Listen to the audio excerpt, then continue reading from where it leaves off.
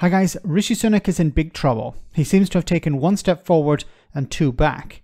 He was somewhat on top of the world when his new Home Secretary delivered a harsh immigration plan that would see the NHS, social care and other sectors in a more difficult position to find staff by throwing more obstacles in the way of those seeking to settle in Britain and fill jobs that are currently vacant.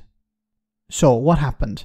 Well, a Tory rebellion helped defeat the government on a motion to set up a new body to compensate victims in an infected blood scandal. The majority was tiny, but it meant that 23 Tories ignored the three-line whip and voted with the opposition.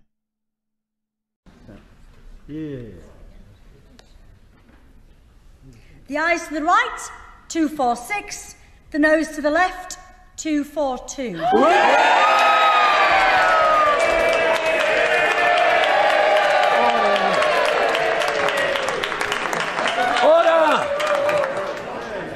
The ayes to the right were 246.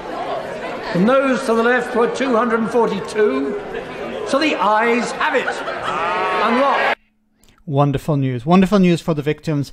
Unfortunately, some of the victims are no longer with us as a result of this blood infection scandal.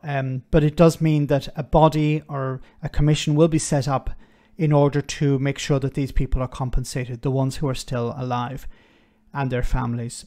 So this is great news for those. It's terrible that so many MPs voted against it. Do they have no conscience?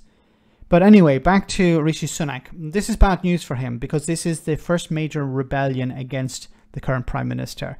And he's not doing very well in the polls either. Within the Conservative Party, support for him has completely collapsed in minus figures.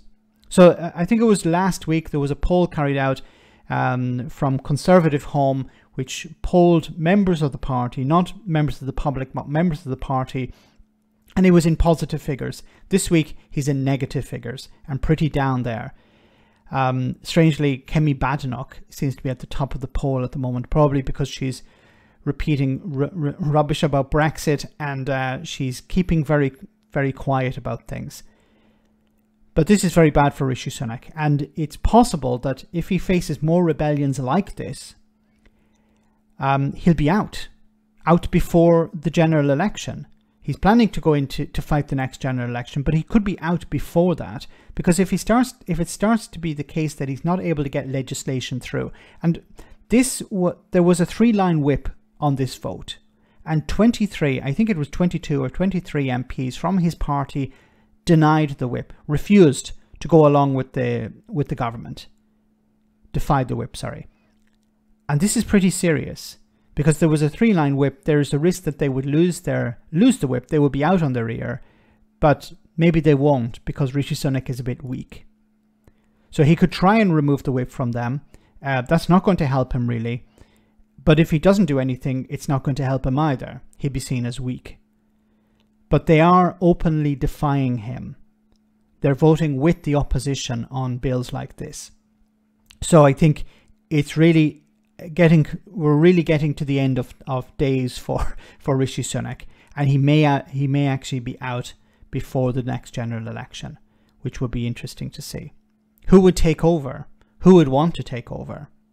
Let me know in the comment section, guys, what you think. As always, your comments are greatly appreciated. Thanks a lot.